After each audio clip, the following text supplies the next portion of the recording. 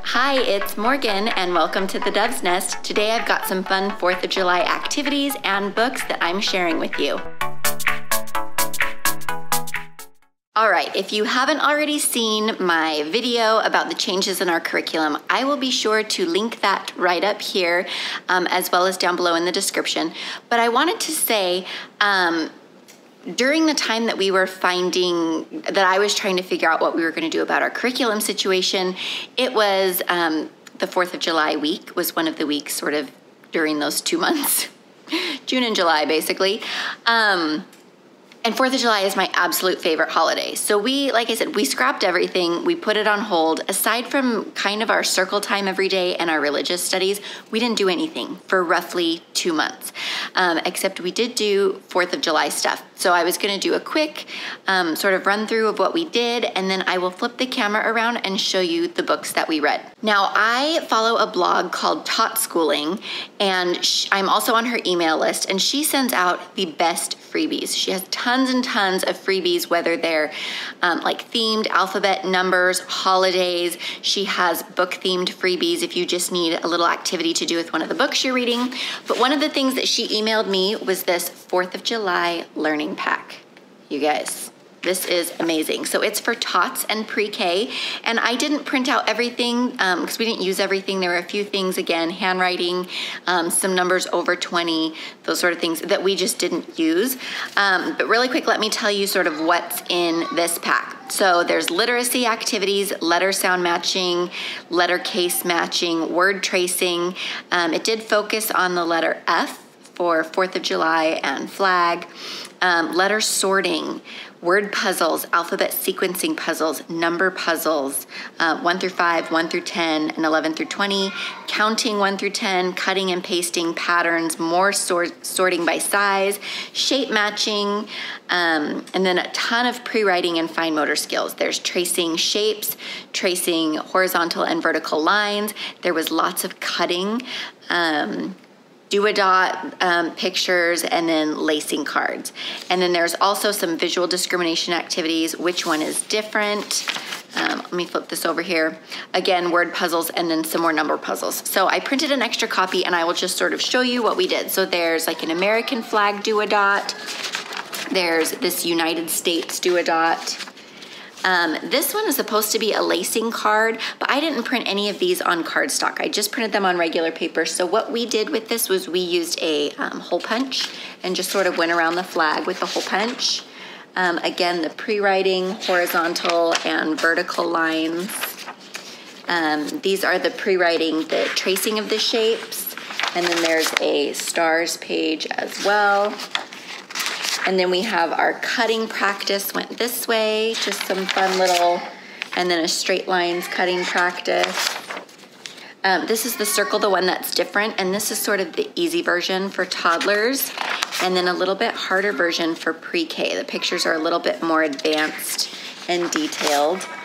Then we have beginning sound matching. We have the upper and lower case letter sound matching. Fan is like blowing my hair right in my face. It's 109 degrees today with 52% humidity. It's kind of miserable. So letter case matching. Then there's a sort the letters, upper and lower case, E and F. Circle all of the things that begin with F. We actually did this twice. We did one with just the do-a-dot marker and then one that was a circle. My son is circling. These are little sequencing puzzles. So we had flag, we had 1 through 5, and then we had 1 through 10, the American flag. How many are in each row? And this came with little number cards that you could cut out, but we used our subitizing cards. And then there's a little bit more. This one's 6 through 10. Then there was the cut and paste the missing number. So this one was really great for fine motor. It has the missing numbers just on a separate sheet and your child can cut them out, and we glued them. That one was really fun. We've got more patterning pieces, shape puzzles. And so it gives you half, and then the other half you can cut out and prepare in advance. And then you get American flag printables. And so we could sort small, medium, and large. Oh, there they are. And then these are all just sort of the cutting and the cutout pages that I had. So those were all of the activities that we did throughout the week. We had family in town and we spent so much time in our pool that week. And so we weren't really like around to keep our normal schooling schedule, and we didn't have curriculum anyway. So we sort of did that just to sort of keep our minds engaged. Next, we had some other things that we did. So I'm going to show you sort of the books I pulled from our home library and then all of the books that we checked out from the library. All right, I've got my camera turned around here. So the first thing that we did was I checked out this We Sing America CD from the library, and we just played this like whenever we could all week. It's got quite a few songs on it. Let's see if I can take this out here. It's got, what is that, 52 different songs, and also like quotes from presidents. So like the Gettysburg Address, there's some quotes from John F. Kennedy.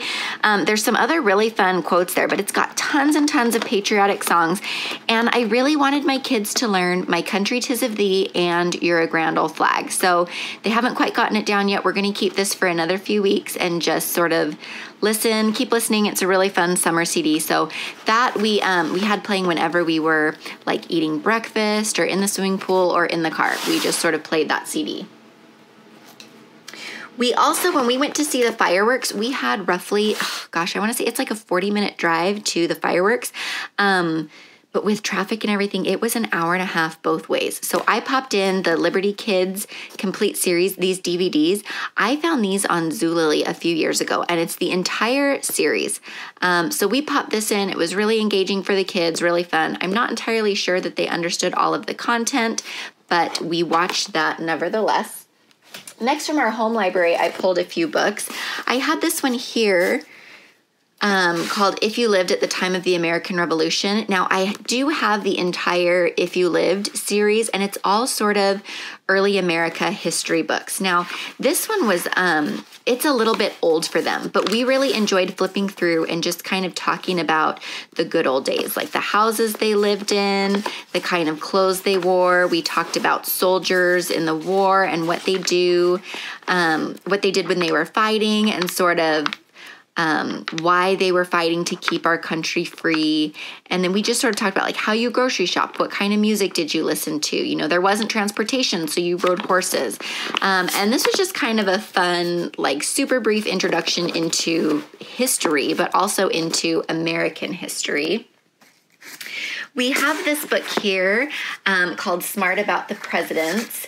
And we also have the Smart About the 50 States. And so these are really fun, just sort of scrambled fact books. And we really just kind of went over California because that's where we lived. So we talked about California and some fun facts about it, and then flipped through, and, you know, maybe if my kids saw a little picture, like they saw this one and asked, why is she dancing? And we talked about Hawaii, and we've been to Hawaii, and that's one of the states. And then we pointed it out on our map and just very gently eased into this. We didn't read all of the facts at all, or even talk about all 50 states. We kind of talked about other states that we have family living in.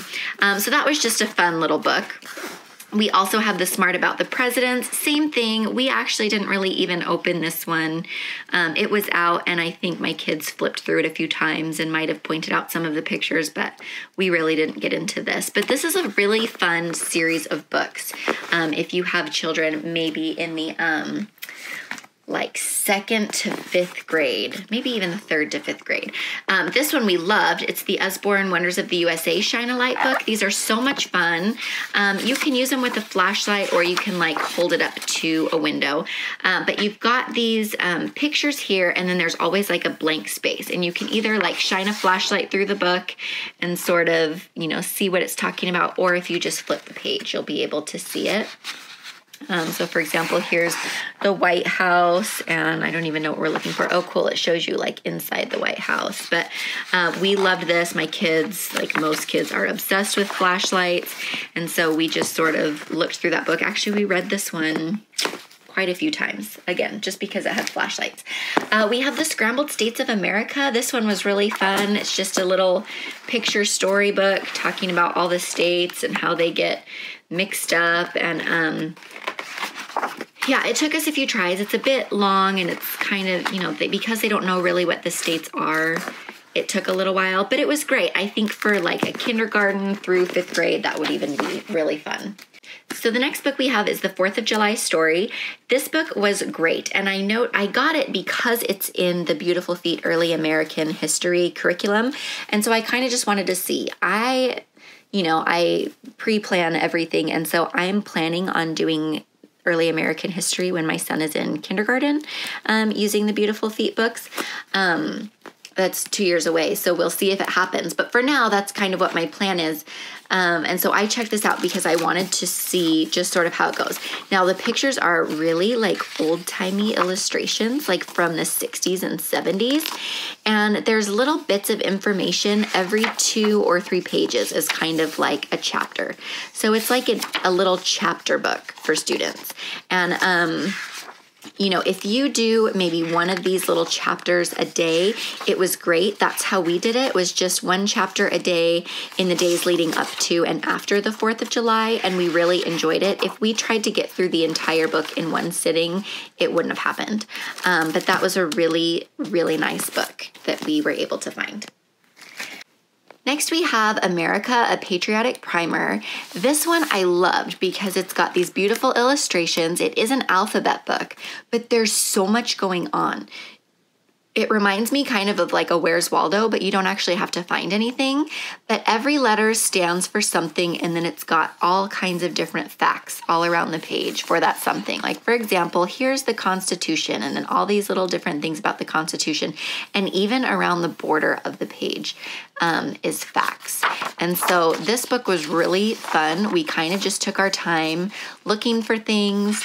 And we do it in different sittings. We didn't get through the whole thing at once because my kids would get kind of overwhelmed and whatever. It's not like we read it as a bedtime story or anything, but we also used it as kind of an I Spy book. Like, that's why I said it reminds me of a Where's Waldo book, because there is so much going on that you can use it that way. Like, I spy a train, I spy the America flag. And so this one was a really fun book.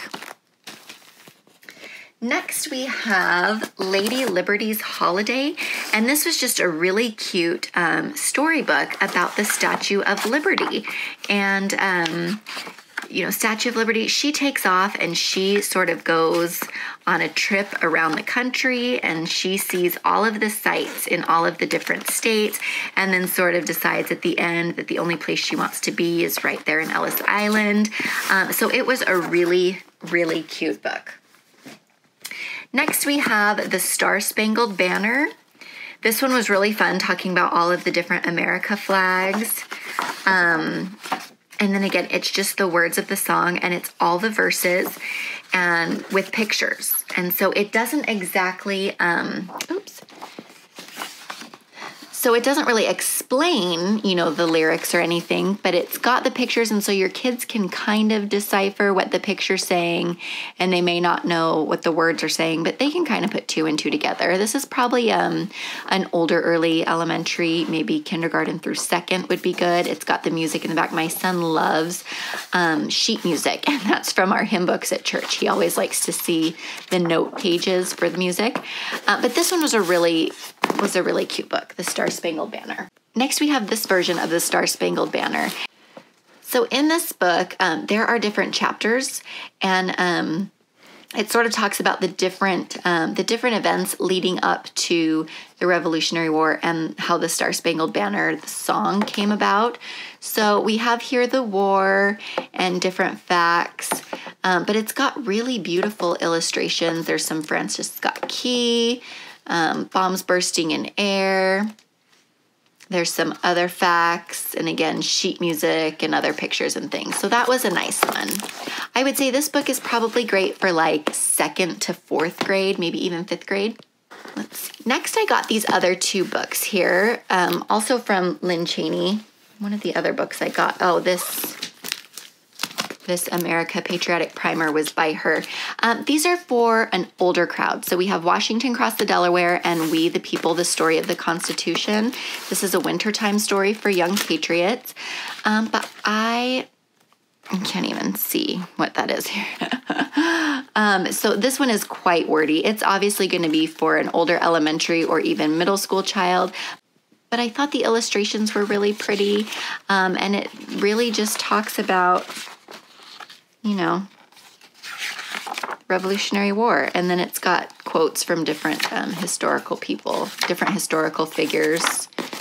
So this one we didn't read because it's, like I said, it's just a bit too old. But we did enjoy flipping through and sort of just talking about little things that we did understand. And then here's the story of the Constitution. Again, very similar events leading up to the Constitution and its signing and ratification.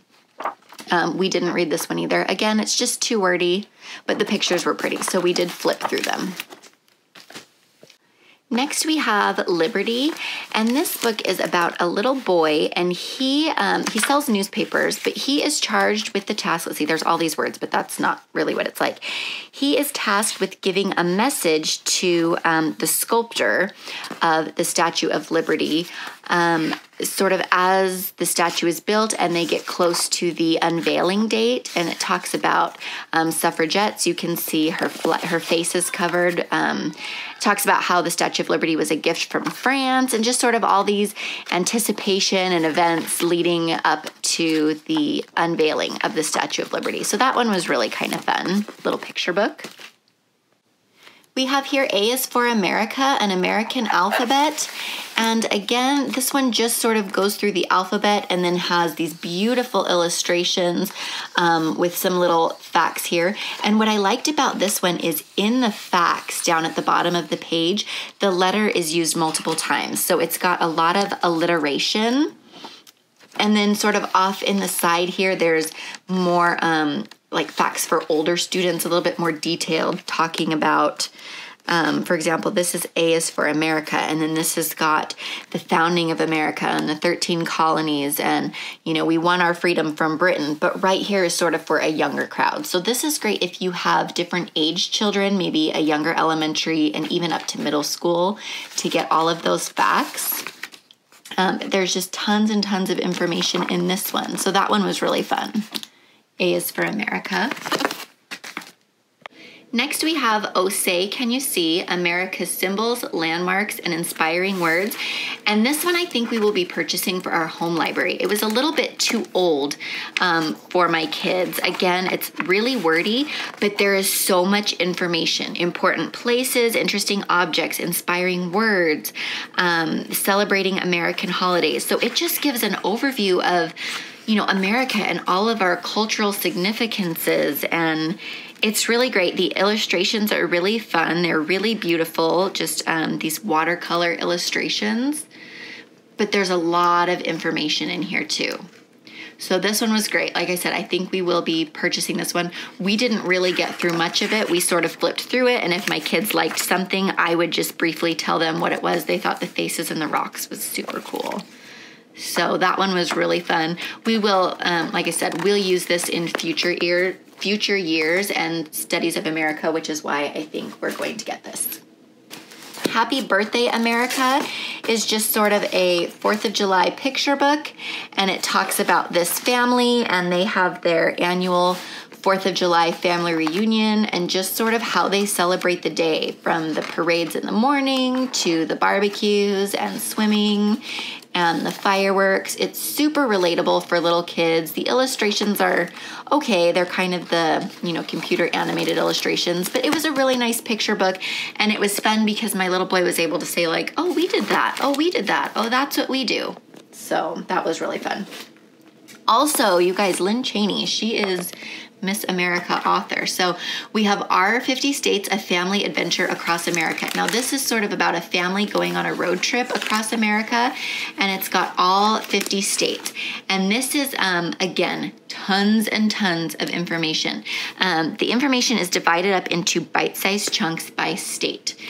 So you can see they sort of start on the East Coast and move their way across the country.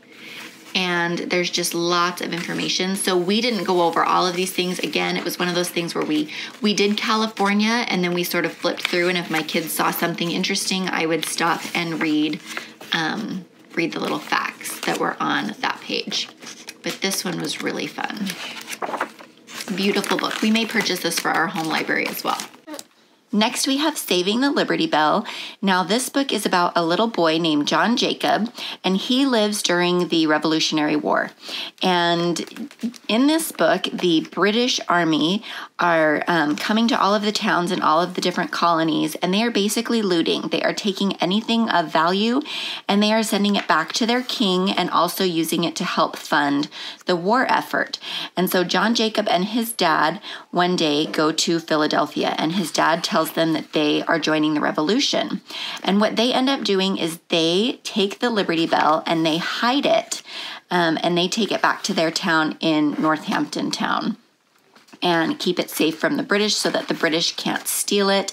They have some pretty tense adventures on the way, but it was a really cute book, and it's actually a true story. So this one was a really fun book. And then last, we also have Hats Off for the 4th of July, and this is just a really sweet rhyming book that talks about all of the things that you see during your 4th of July parade. So you see the baton twirlers and all of the cowboys, you see different floats. And so this was kind of fun because we actually do go to a 4th of July parade every year. So this was kind of fun to talk about, oh, we saw that in our parade, or we didn't see that in our parade. Next, we have I Pledge Allegiance. This book is my favorite. I have been looking for a book like this for probably a year and a half. So it's I Pledge Allegiance, and it has the pledge in it, like a lot of books do. But this breaks down literally word for word what the Pledge of Allegiance means.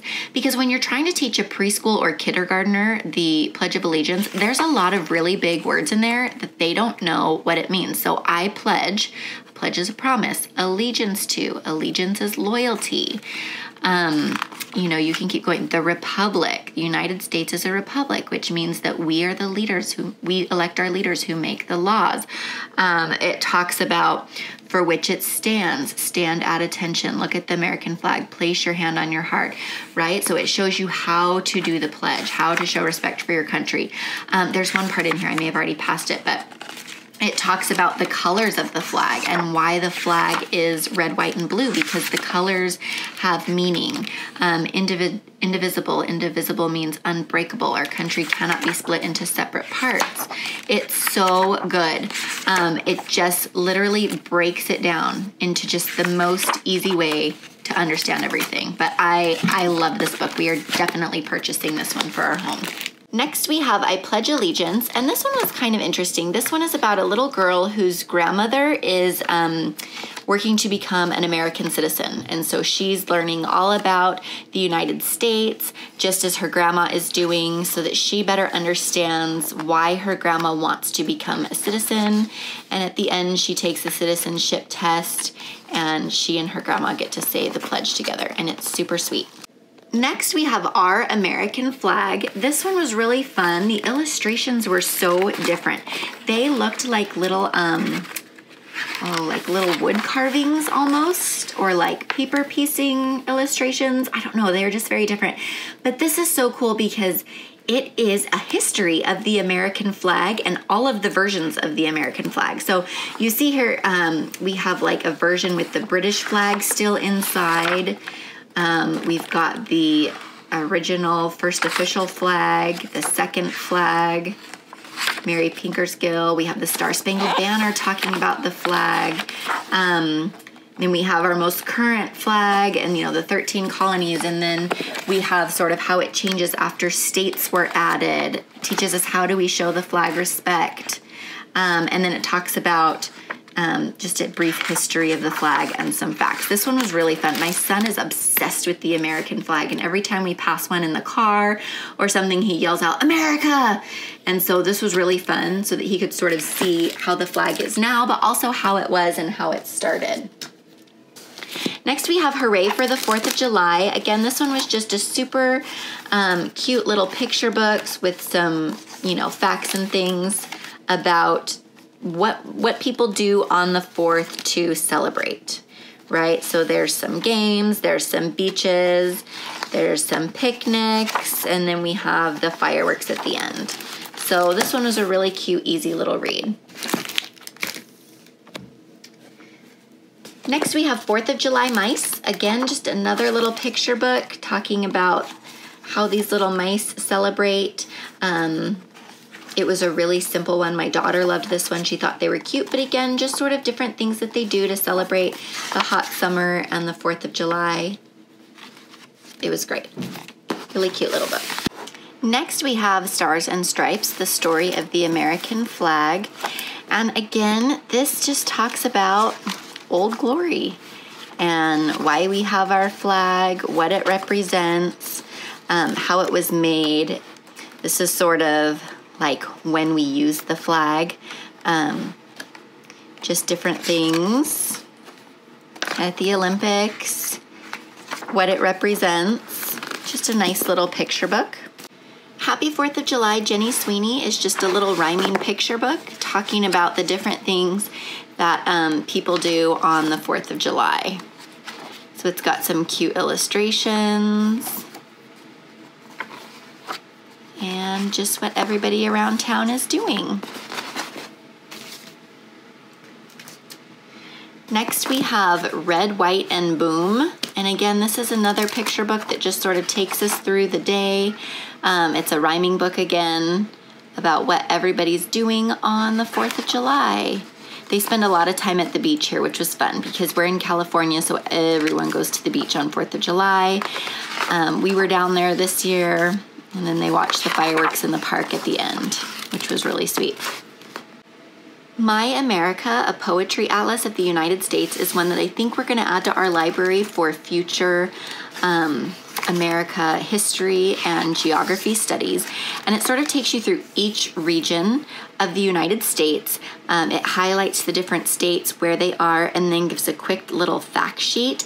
And then for each of the 50 states, there is a poem just about each little state. Now, we read a few of these, not all of them, just because it was such a big book. I mean, gosh. I mean, it's over 70. Now, we didn't read all of these, but we read probably most of them. It's over 70 pages of poetry.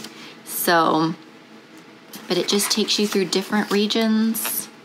And this would be really great if you were doing a year of American history, or the geography of America, or the 50 states, or even if you just want some,